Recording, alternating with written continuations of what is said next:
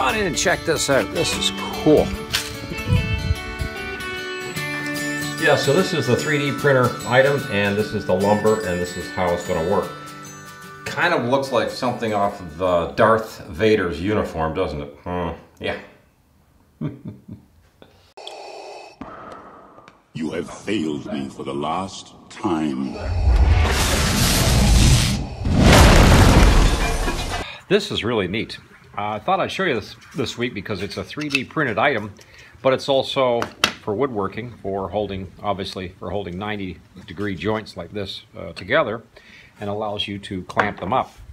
I also call it the hockey puck. I can't imagine why I would call it that, but I'm going to leave a link in the description below this week in case you guys want to print one. If you don't have a 3D printer, you might want to just put it on a little SD card, give it to a friend, have him make you one. Now, there's a third choice here.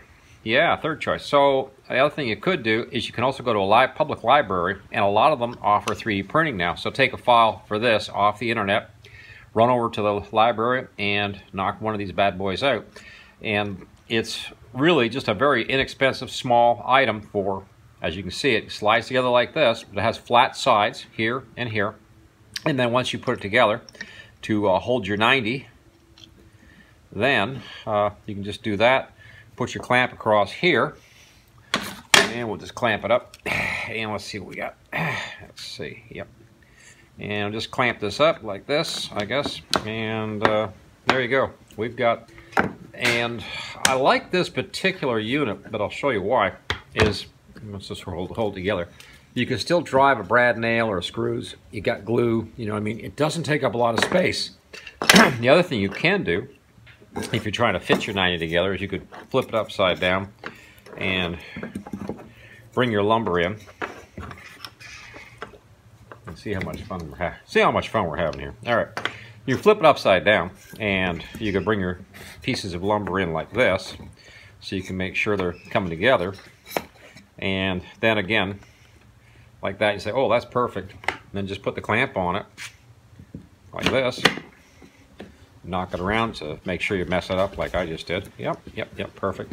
And then again, you've got something that'll hold the 90 together while it dries up.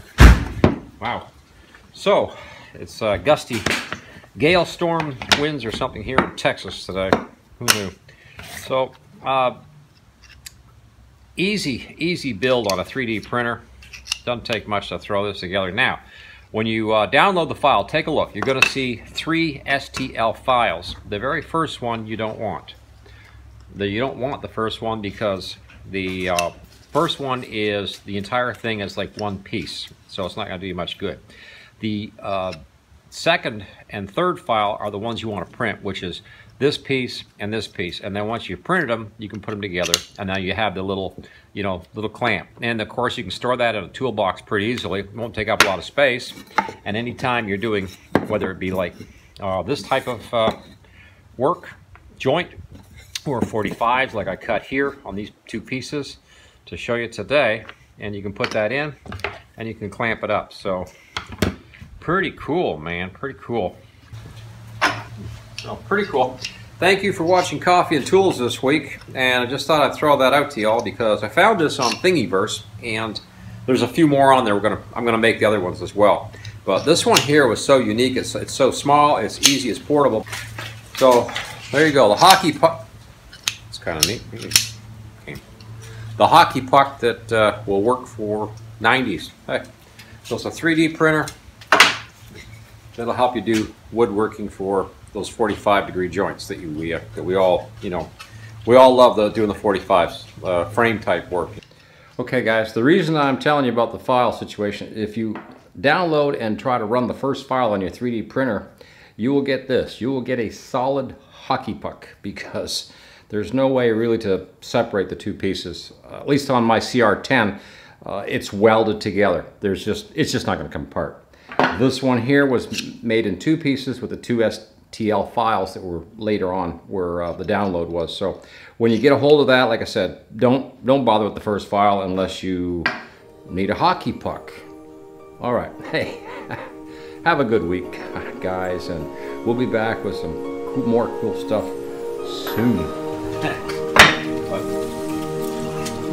Caulking tools. That was it. Huh.